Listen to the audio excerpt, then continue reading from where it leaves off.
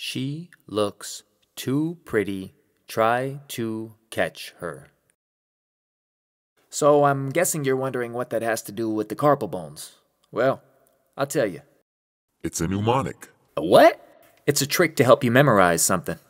She looks too pretty. Try to catch her. The beginning letter of each of these words corresponds with the beginning letter of each of the 8 carpal bones in anatomical order, according to how they sit in the wrist. Let's take a closer look. This is what the order of the bones look like. She looks too pretty is the first row of the mnemonic. Try to catch her is the second row of the mnemonic. Okay, say it with me this time. She looks too pretty. Try to catch her. Yes, sir. Let's visualize how these bones actually look in a real hand.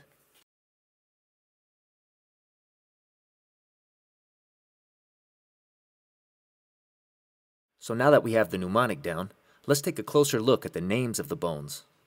Scaphoid, Lunate, Triquetrum. Try saying that 3 times fast. Pisiform, Trapezium, Trapezoid, Capitate, Hamate. This one actually looks kind of like a hammer. Let's put it all together now. The order of the bones, the mnemonic, and the name of the bones. Scaphoid, Lunate, Triquetrum, Pisiform, Trapezium, Trapezoid, Capitate, Hamate. As you may have noticed, out of the 8 carpal bones, 3 of those bones started with the letter T. Trapezium, Trapezoid, and Triquetrum. I'm going to show you a way to help you memorize and differentiate these 3 bones.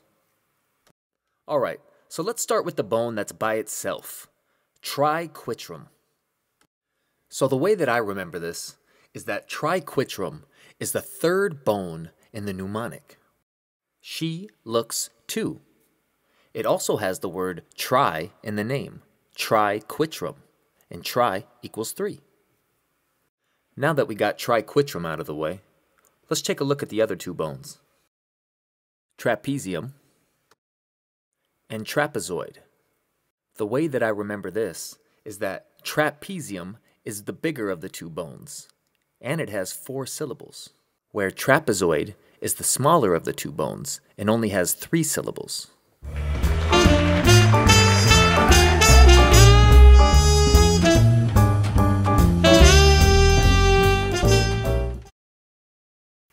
Alright, question 1. Which hand are we looking at?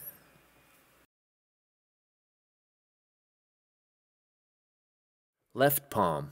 You got it. This is important when doing the mnemonic. Question 2. Which bone does the mnemonic start with?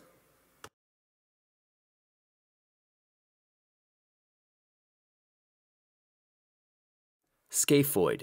You got it. Question number 3. Which bone does the mnemonic end with?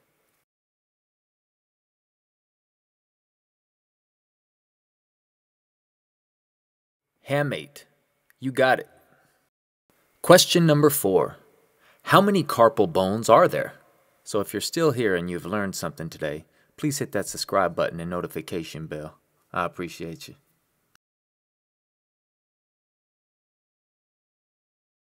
8 carpal bones. You got it.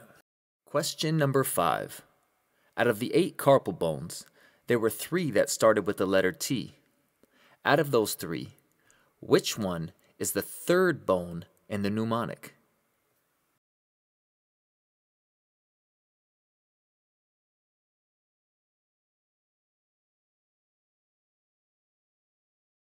Triquetrum. You got it. Remember, tri is 3.